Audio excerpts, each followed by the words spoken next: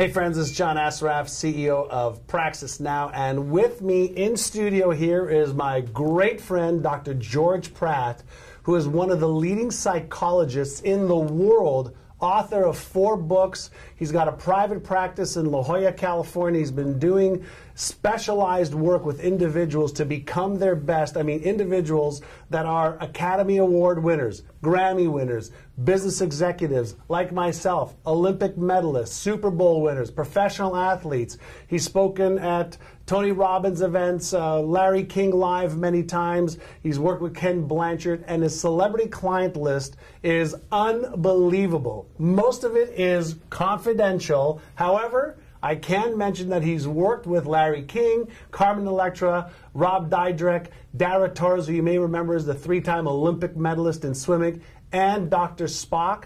And he's written, I think this is your 4th book, right? Code to Joy. Yes. He's written 4 amazing books: Hyper Performance, Release Your Business Potential, Instant Emotional Healing, which is a process he created for instant emotional healing, and I mean instant. You know, acupressure for the emotions, and a clinical hypnosis primer. I mean, he's got incredible endorsements by Apollo Osterhout, you may remember, Edgar Mitchell. I'm endorsing him. Ken Blanchard endorses him. My friend Jack Canfield does. Dr. Daniel Amen, brilliant brain guy. Marcy Shimoff, and just a host of other people. And the reason is his material is cutting edge, world class. And George has been chairman of psychology at the Scripps Memorial Hospital here in La Jolla, California. And he's been on their staff for, what is it, over 15, 20 years already? Quarter of a century. Quarter of a century. I'm dating myself right now. He's dating himself. But what I can share with you is there's probably nobody better in the world that can help you get into the psychological reasons that may be holding you back from being your best, having amazing performance, and really loving your life and being happy and feeling like, yeah, this journey is amazing. Now, I'm here to talk with you and with him specifically about this amazing book that is just coming out called Code to Joy, 4-Step Solution to Unlocking Your Natural State of Happiness. Natural state of happiness. So if you're feeling doubts, fears, lack of confidence, lack of certainty, if you're feeling like you're not living in a natural state of happiness ongoing, there's got to be something happening up here. And you know I love the human brain and what it can do. And this guy is one of my go-to guys and is one of my advisors on the brain. And I wanted to invite him in the studio to talk about this book so that you could be happier and you could unlock your code to joy. So, George, hey, buddy. Good to see you, man. Not even handshake, baby, handshake. So let me ask you a question. You know, this book is all about, you know, really the code to happiness, the code to joy. Yes. Give us a little bit of insight of why you wrote this and why you wrote it now. Well, you know, it's an interesting thing. Many of us go through life and we're doing fine, but we're not doing what we are capable of doing. In the book, we call it the fog of distress. It's like a faint veil that seems to interfere with our enjoying life fully. This really comes from something that's called microtraumas. These are small events, very small events that affect us really subconsciously. I'll get back to that in a moment. When I first started in practice, quite a while ago. A long time ago, you said. Well, we're going to try to minimize that. Don't pay any attention to that. In psychology, we didn't really have tools that were very effective. We had the standard talk therapy, but which is helpful in many ways, but not really any power tools. So I started studying clinical hypnosis in graduate school, and then advanced with that. And so my first book was on how to use hypnosis clinically in medicine and psychology. And I developed a tremendous love and respect and admiration for the subconscious. And I really realized how much of our lives, even in high-functioning everyday lives, are controlled really by the subconscious. And I know this is right up your alley because you have such an appreciation, and so much of your work is associated with this. Right. Well, now we know, even in the last several years, that we can even count the number of neurons that fire consciously versus subconsciously, and the ratio of consciously to subconsciously, it's 1 to 1 million. So the factor is 1 million times the number of conscious neurons firing per second happening at the subconscious level. So it's a tremendous amount. A million unconscious neurons firing, while let's say one so conscious neuron fires. The ratio is 1 to 1 million. So it's like 40 neurons firing consciously to 40 million subconsciously. Wow. So we might as well use that power to help us. And so so it's starting out using hypnosis along with other tools. Now it makes sense to use that kind of tool even in everyday high performance work.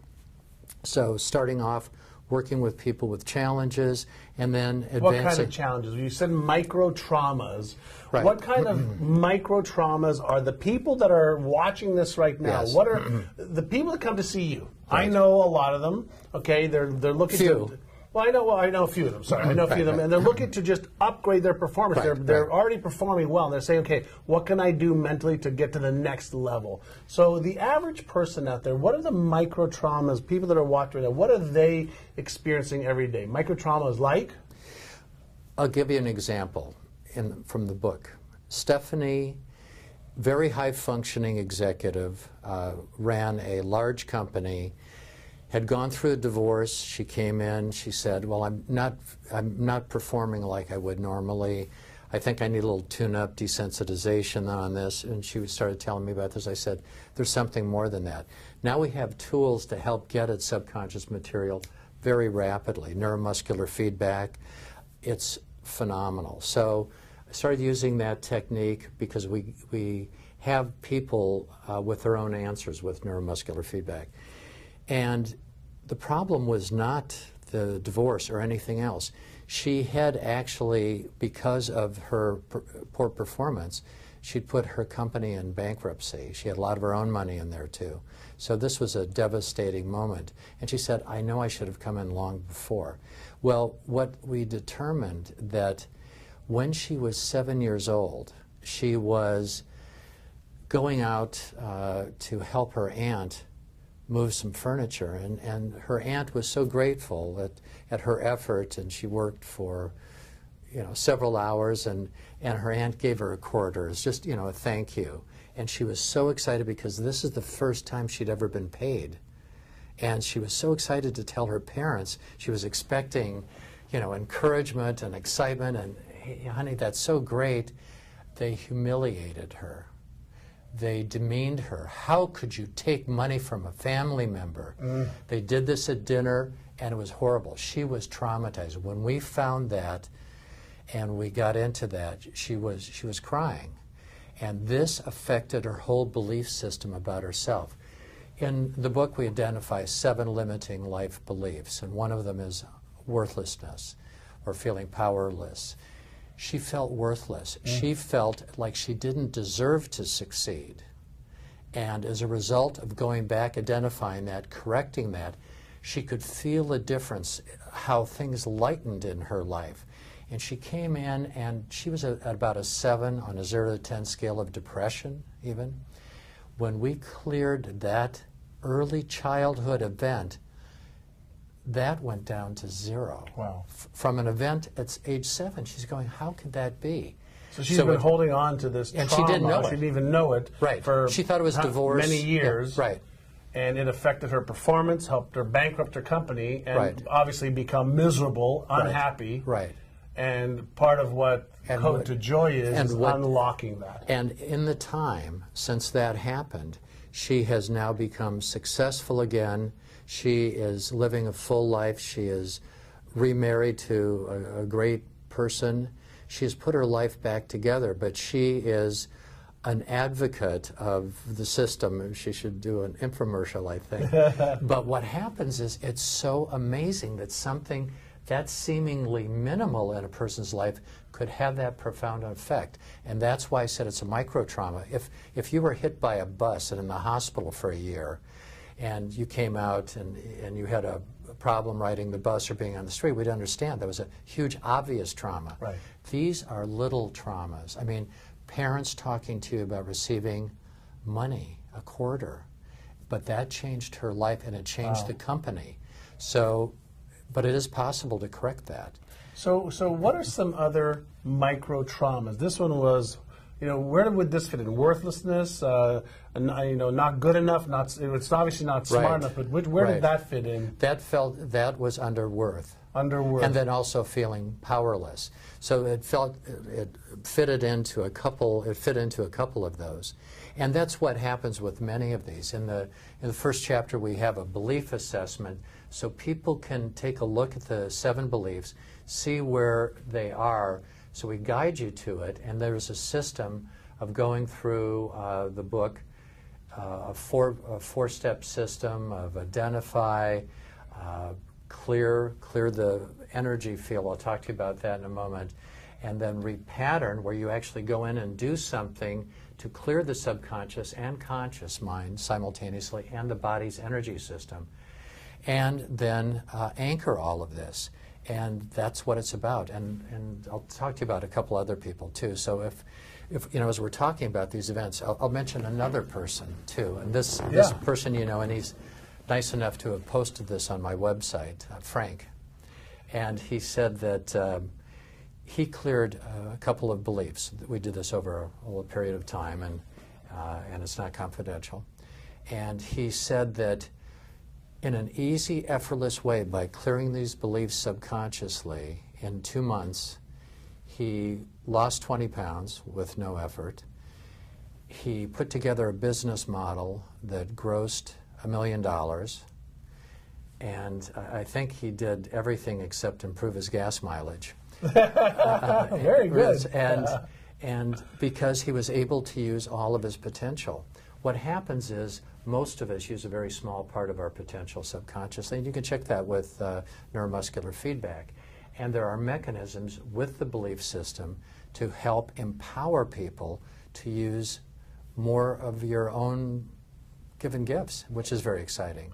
It is. I mean, that's the field I love, obviously, is, what's causing the blockages, what's causing your lack of the results that you really want and living your ideal life. And I see a lot of people who are out there busy, being productive, that are miserable. Right. And when I saw this book and I saw that you were teaching what you charge, I know, a lot of money for your patients. It's not a lot of money, but for the average person, when you're getting into it's charging, a fraction of it's a fraction of what it's worth, isn't it? He charges a fortune, just so you know, for people to see him at his practice, and the material is in the book, which is great. People are, I think, afraid to ask for help. I think there's something in our society that says, I'm okay, I can handle it, and they're suppressing real feelings. There's one side of them that I see. I have these goals, I have these dreams, I feel something that tells me I can achieve so much more. And I've got these blockages, that I just keep hitting. It's like hitting the wall, hitting. It's like, I don't know if you remember, there's, the fly story. One of my friends, Price Bridge, says there's a fly buzzing around, hits the windowsill, falls down, gets back up, flies around, hits the windowsill, falls down, and eventually the fly dies. And when my friend Price looked just over his shoulder, the door was open, and why didn't the fly choose that strategy when it was just seconds away? What prevents people from seeking help, from saying, you know what, I'm really ready to just break through and break free? That's a beautiful point. People get stuck in certain patterns, and they don't feel either worthy or they feel powerless to do anything about it, or they feel that they're alone in the process, or that there's no hope for them, or that they feel so guilty they don't want to ask for help, or they don't feel that they're worthy of getting help. Going back to how I ended up starting to work in the optimal performance area, and even adapting it to business and professional athletes, etc. What I noticed, even when I had all these great ideas when I started in practice, people didn't follow the suggestions. And I thought, well, wait a second. People are paying me. I'm encouraging them, but there's a block. And what happens is we have these subconscious blocks that we don't know are there. So your just description with the window, that's exactly what it's like. And so we want to remove that block. We call them blocking life beliefs. And so when you can identify what they are, you know how to clear them, you know what the symptoms are, I'll give you another example, and this is, I don't know if you've ever seen Rob Dyrdek's show on MTV. He's a skateboarding icon and philanthropist and a business person who's done very well with his business model. He's got his own MTV show now. And so Rob, this is all not confidential. In fact, it's... and you can tell them. It's not confidential. And so he's even on my website demonstrating this. So he had a show at the time called Rob Dyrdek's Fantasy Factory. And on the show, he had his cousin who was, let me politely put it, he was lost. And a young guy, very nice guy. And so he decided to bring, as one of the episodes on Fantasy Factory, to bring his cousin down to me from LA, and he wanted me to do to his cousin what I did with Rob. Now, Rob very generously credits me, even on the back of the book, with somehow creating everything that he has and has accomplished, which is not the case. It's up there. But he, you know, he's a great guy. So I did on the episode, and I did on the episode what is actually in the book in terms of clearing beliefs, using the subconscious, and also using the body's energy system. So what has evolved now over the years since I started practice, started using the subconscious, we call it the flea and the elephant. If a flea is riding an elephant and the flea wants to go to the beach and the elephant wants to go inland, you're going to the beach. Or I mean, you're going inland. Yeah. You're going inland. Yeah, wherever the subconscious, the elephant wants to go is where you're going. The flea, the conscious mind, you are following along. And so if we understand that, we've got that down. Now we have new discoveries, the energy field. We have polarity in our body. We have a plus and a minus at either ends of our body. We have a biofield of energy that surrounds us that we can measure. This is not science fiction anymore. We can apply this in very important ways. In the old ways, that was Kirlian photography. Yes, that was able to show us, you know, the energy field around the body. Right. And now, there is an energy field. Right. And then even that is associated with this neuromuscular feedback that I was talking about. Well, fortunately, before my last book came out, there was a large medical school study on neuromuscular feedback indicating that when you say something that's true or congruent, all your muscles are 5 to 15% stronger in your body. So you can actually, you're using polarity in their body to, in fact, tune into some of these subconscious and these energy processes. So we're using the subconscious, the body's energy system, the energy field around you, but you're like a battery. You have a plus and a minus. Now adding those features, we're off to the races, and that's how I got involved with some of the swimmers. So when we're talking about the code to joy, if I'm reading it correctly, first, it's the recognition, okay, that I've got some blockages, whatever they are, and there's you know, some beliefs that can hold you back.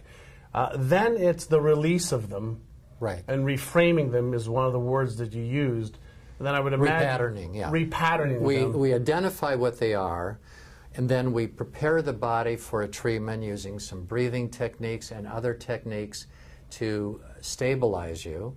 Then we do techniques that influence the energy system, your subconscious, and your conscious mind using a variety of techniques, from imagery to some of the other things that are in the book. I won't get too complicated. It'll take a little too long to explain. And you need to buy the book, okay? So we're here, so you buy this book and give it to your friends, because it's a phenomenal book. So we can call a spade a spade. My mother would appreciate that. Thank you.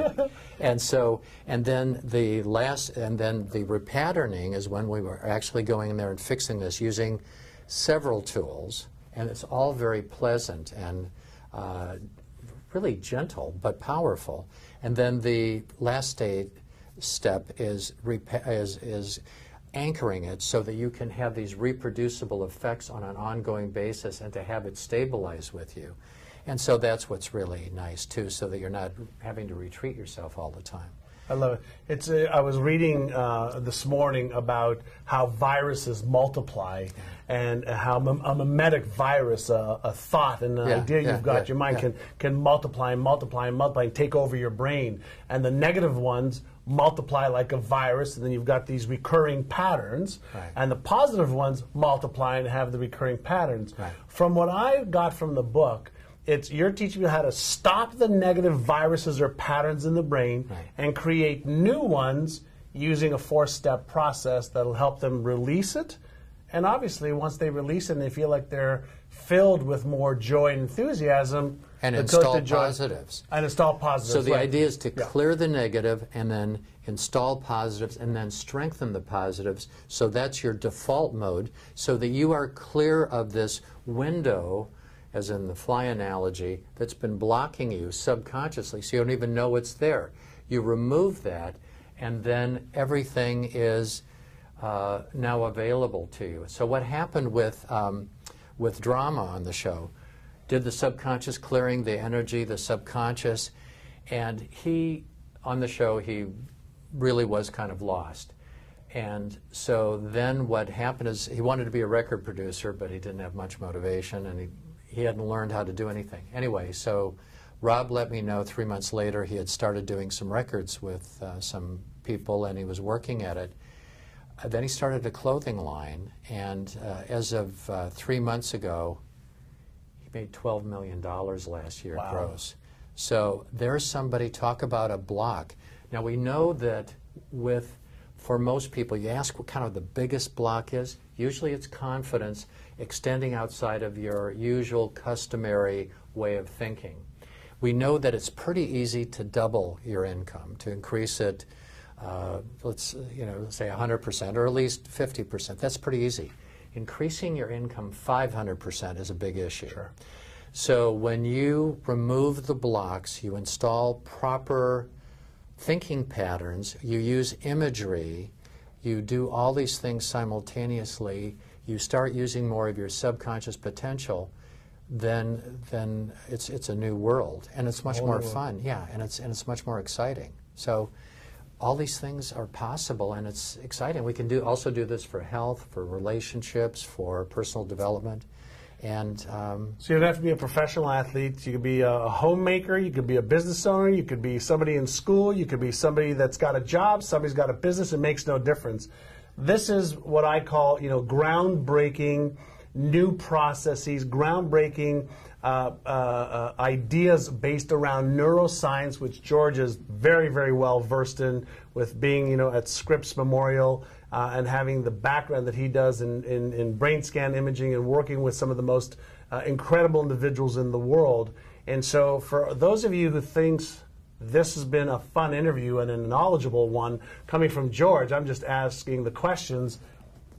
Go pick up 5 copies of this, not one. One for yourself, and give 4 to people that you know are also not achieving their potential, so that you know that you are not just helping yourself, but pay it forward and give it to 4 other people. I'm going to buy a stack of these to give away to my team and to my friends.